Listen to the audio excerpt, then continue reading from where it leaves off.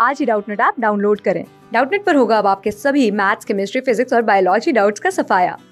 बस अपने क्वेश्चन की फोटो खींचो, उसे क्रॉप करो और तुरंत वीडियो सोल्यूशन पाओ। Download now.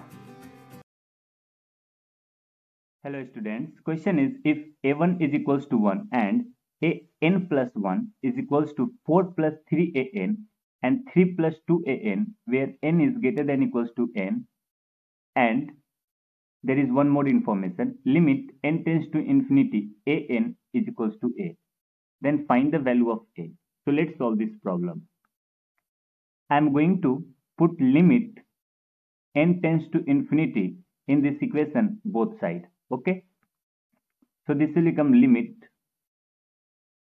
n tends to infinity a n plus 1 is equals to limit n tends to infinity 4 plus 3 an upon 3 plus 2 an. Okay, n tends to infinity given is this, limit n tends to infinity an is equals to a.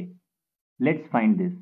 I'm going to put n equals to infinity in this equation. This will give a infinity is equals to a.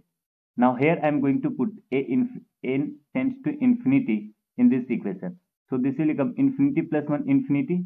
So a infinity is equals to limit n tends to infinity as 4 is constant plus 3 times a infinity upon 3 plus 2 times a infinity, and according to question a infinity is a, so a is equals to 4 plus 3a upon 3 plus 2a. Cross multiplying, what will get 3a plus 2a square is equals to 4 plus 3a, and both sides 3a will get cancelled out and will get 2a square is equals to 4, and both sides 2 will cancel 4 with 2 times, and value of a square is equals to 2, and from here we'll get a is equals to plus minus root 2 answer. Okay, thank you students. Class 6 से 12 से लेके NEET, IIT JEE mains और advance के level तक 10 million से ज्यादा students का भरोसा।